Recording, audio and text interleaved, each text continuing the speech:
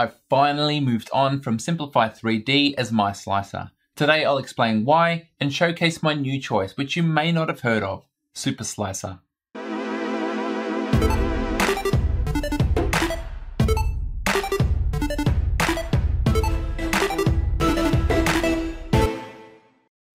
Slicing software is a key component in your 3D printing workflow. You can't live without it, and if you don't have sufficient understanding, it's going to cripple your ability. So if confidence in your slicer is so important, then why have I gone through the pain to switching to something less familiar? Let's jump in. In case you didn't know, Simplify 3D is a 3D printer slicing program. Fundamentally, like other slicers, it takes a 3D file such as an STL and converts it to a series of G-code movements to be read by our 3D printer and to produce our object. The thing about Simplify 3D is that it's the only slicer that costs money, $150 when its competitors are free. Well, I paid for my copy of Simplify 3D way back in 2014, and that was only after participating in their trial program and giving feedback on where I thought the software needed improvement. When I started 3D printing, SkeenForge was the slicer of choice, with most people jumping to Slick 3R once it was available, in my case, bundled inside of Repetier Host. Back when I purchased Simplify 3D, Slick 3R was only on its first stable release. Cura was around, but it was pretty obscure unless you were using an Ultimaker, and at that time, Simplify 3D offered a clear advantage in performance and features over other options. In 8 years, however, the competition has come a long way. These days, the two most popular slicers are Cura and SuperSlicer. Both of them are completely open source, and both of them have quite regular and significant updates. We're talking new features, bug fixes, and support for additional new 3D printers. For Simplify 3D, the last major update was in November of 2018, and that is a long time ago in the world of 3D printing. To make things worse, they've been promising a major update since early 2019, and almost 3 years later, nothing has been delivered, frustrating me and other paying customers. So we have free options that are packed full of features and receive active development, and then a pay slicer which is overdue for some love. It might seem obvious, but for me it wasn't quite that simple. I get frequent comments questioning why I still use Simplify 3D, and the answer is simple. Something many people need to remember is that the best slicer is the one that works for you. The truth is, because I've been using Simplify 3D for so long, I'm really familiar with it, and that makes it easy to use. Firstly, I really like the UI for the slicing settings. I like how everything is divided into tabs and there's a good amount of information but not too much on any individual tab. I like how within my profile for a particular printer, I can have presets for different materials and that will automatically change the temperature and cooling, and that also within that same profile, I can have presets for quality and that will change things like layer height and feed rate. As a counterpoint, I've never felt comfortable with Cura's interface. I don't like how the settings are in an accordion format, which means when you start to open more than one, the interface gets very cluttered with many things packed in. Of course, we can use text to filter down the options, but that relies on the user memorizing the settings, and that's asking a lot for someone unfamiliar.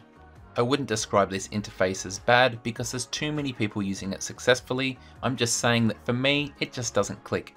Previously, I made a video on whether Simplify 3D was worth the price, and in it I compared Simplify 3D to Cura and SuperSlicer. On two different printers, I printed a range of test prints using near default profiles, and I found the quality difference was negligible. I also tested things like seeing how hard support material was to remove, and again, there was very little difference between the three slicers. For someone starting out, paying $150 over something that's free might not make any sense. I paid for Simplify 3D almost 8 years ago, so the cost is no longer a factor. In Simplify 3D, I had something that I was very confident with and was able to use successfully, for instance creating all of the G-code for my free calibration website. You also have to remember that for all of the printers I regularly use, I've built up working Simplify 3D profiles, and switching slicers means I'd have to do this again. You already know that I've changed slicers, and given what I've just said, you might be wondering why. Well, I had a component failure that exposed some of the hidden weaknesses of S3D and made me have to start again from scratch. This is a solid state drive, in fact the Windows drive from my computer, and as my label suggests, it started failing, eventually unable to boot earlier this year. I reinstalled Windows on a fresh SSD, installing all of my programs, and the migration was made a little bit easier because I could still access the old drive, albeit very slowly. If I was using any other slicer, there's a fair chance I could explore the hard drive and find some of my printer profiles to simply copy and paste to the new drive. Except Simplify 3D stores all of your printer profiles in the registry. If you can still boot your computer, you can come to the File menu, export the FFF profile, select which one you want, and then you'll be able to export it ready to import to any other machine. Obviously I couldn't do this, but there was still one last chance. If we come to File, Import FFF Profile, you can open up some G-code previously sliced with Simplify 3D. The file will be scanned and it will re-import the profile using those settings. But there is a catch, they'll be the exact settings that you previously printed with. And remember how I talked about having the auto settings for different materials and different qualities? When you recover a print profile this way, they're all going to be gone, and there's not even anywhere on the program to start adding them back manually. Therefore, your only option is to export the FFF profile, open it in a text editor, understand the XML layout, and edit it to add back that functionality. And that was an experience I really wasn't interested in. So if I was going to go through the pain of having to build up all my printer profiles again, then why not do it on something that's new and fully featured? In a way, this failing drive actually gave me an excuse to try something new. And what I settled upon is called SuperSlicer. In order for my videos to be more relevant, it would make sense for me to adopt one of the two most popular slicers. But I didn't quite do this. I've already said that Cura's layout is personally a deal breaker for me, so that one was ruled out. And I've also explained that before Simplify 3D, I used to use Slick 3R. And in case you didn't know, SuperSlicer is based on this, and therefore its interface is very similar to something that I've used before. Now you can add any custom printer you want, but it is skewed towards Prusa machines. And when I was building the RatRig V Core 3, I had this comment from Richard Pollard suggesting I try out SuperSlicer, which had all of the advantages of SuperSlicer, but with additional support for Clipper firmware. SuperSlicer is free and open source, and as the documentation states, it's forked from SuperSlicer. Like Cura and SuperSlicer, we have frequent updates. But we have the benefit here of getting features that added to SuperSlicer as well as some exclusives. Because of this, I see it as SuperSlicer Plus, and there's a list of additional features on the README of their GitHub.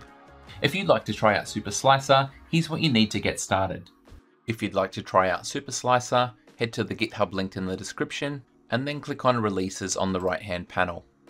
For most people, you're going to want the most stable version. At the time of recording, this is 2.3.56.9, so we'll scroll down to that. Here it is, and we'll come to the assets, and we have files for Mac, Windows, and Linux. So we simply download the version for our operating system. Inside the zip is a bunch of files. We don't actually need to install anything. We just need to unzip them. And for me, I did that to my Windows Program Files directory. And once we start up the program, the interface is very familiar if you've used SuperSlicer. Our slicing settings are divided into three areas. The first is print settings, and that's where we find things like layer heights, perimeters, infill, support materials, speed, and so forth. The next tab is filament, and that's where we have temperatures and part cooling. And the last is printer settings. This is where we set up the coordinates of our machine and have things like custom start and end G-code. Here we also have an extruder section where we put in the size of the nozzle and our retraction settings.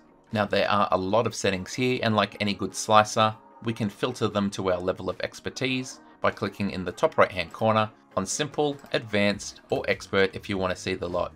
For all three of these sections, you can have as many presets as you like, and anytime I make a change, it will be highlighted in orange on the side, and I can come up to the save icon, leaving the name as is to overwrite, or if I want a new profile by editing the name and then hitting OK. Our basic workflow is to hit the plus button to add geometry, then we can click on it to have our move, scale and rotate tools, and we also have a place face on the bed, where when we click one of the highlighted faces, the object will be rotated to sit perfectly. We select from our available presets, and then click Slice Now. As you'd expect, we get a preview, and we can look layer by layer, and also at the individual extrusions that make up that layer. The default readout is very informative, breaking down each feature, color coding it, and even saying how long it will take. Very handy if you're trying to make a more efficient profile. Down in our options, we can also show things like travel moves, retractions and de-retractions. One great feature that's been added seamlessly is the ability to add physical printers. Here we tell it the type of firmware and put in our local IP address, and that means once we're finished slicing, we can click send to printer, the file will be uploaded, and if we tick this box, the print will automatically start. I'm currently converting all of my regular printers to have onboard Wi-Fi, so for me that's a huge step up in workflow. And here are some other features that my old slicer just didn't have. Now these are not necessarily exclusive to SuperSlicer, just things I was missing out on with Simplify 3D. We have the previously mentioned upload direct to Wi-Fi connected printers, and we have the ability to embed thumbnails in the G-code so that they show up in the web interface. We have a lot more options when it comes to infill patterns, including the truly mesmerizing gyroid infill. We have paint-on supports, where we brush an area that we think might need support, select support enforcers only, and now when we slice, that's the only area we get support. We match Simplify 3D's ability to alter the G-code via a height range, we specify a vertical region, and then add parameters that we want to change for that range. In this simple example, setting a denser infill percentage for the first 10mm of the model. But we can make these changes not just in vertical bands. For instance here, I've got a modifier in the shape of a box, and everywhere that it overlaps the model, I've set that to have denser infill. Even without modifiers, SuperSlicer is intelligent with infill. This cube has 2% density, so the top infill might be prone to sagging, but if we move up, we can see this grey layer added. This is internal bridge infill, and it's going to provide a better platform before the top solid infill is added. SuperSlicer is also intelligent when it comes to overhangs. We can see on the underside these blue areas. The overhang has been detected and the perimeter modified. I haven't done back-to-back testing myself, but according to the wiki, it should make a great deal of difference. Another feature I've been missing out on is ironing. This happens after the normal solid infill is extruded on top, but then the nozzle does a final pass, going back over, melting and smoothing away the layer lines. I need to spend some more time tuning and understanding, but already the difference in top surface quality is quite profound. Finally, we have a calibration menu with a bunch of built-in geometries and tests we can complete. Selecting any of these will bring up a dialog box with pictures and instructions on how to follow the process. I'm still a novice when it comes to using SuperSlicer, so there's no doubt features that I've left off that list. It's just nice to know that they're there to play with if I feel the need.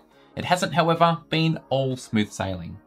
You can see here that I still haven't set up all of my printers, and that's because it's still somewhat painful to do that for the first time.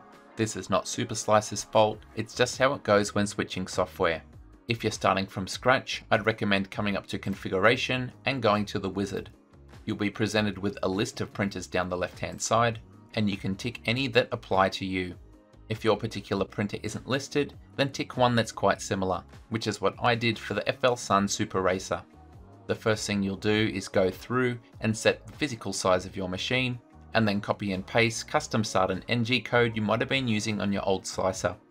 Starting with the preset will also give you a range of different filament options and a range of different print settings that you can either use or modify until you get them how you like them. For some things, like in my case support material, the default settings won't really suit your machine, but after experimenting you'll find the right settings and then they'll be saved forever. For other things, remember that there's always my free calibration site, which will quickly and easily allow you to generate towers for comparing different slicer settings back to back. To help you, I've also set up a new public GitHub repo, and in it you'll find all of my slicer profiles, and I expect to flesh these out a lot more over time. I'm really happy with SuperSlicer so far, but that's just me. Please remember that the best option is the one that works best for you. It might click with you even if it's not very popular with others. If you hadn't heard about SuperSlicer and would now like to give it a try, please let me know down below in the comments section. Thanks so much for watching, and until next time, happy 3D printing. G'day, it's Michael again. If you liked the video, then please click like. If you want to see more content like this in future, click subscribe and make sure you click on the bell to receive every notification. If you really want to support the channel and see exclusive content, become a patron. Visit my Patreon page. See you next time.